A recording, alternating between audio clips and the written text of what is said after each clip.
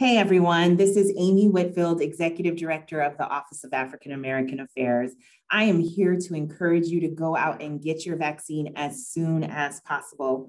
This weekend, as we celebrate Juneteenth, we celebrate our freedoms, we celebrate the resilience of our community, make sure that we're doing something equally important for our communities, making sure that we're protecting ourselves and we're protecting each other from this COVID-19 pandemic.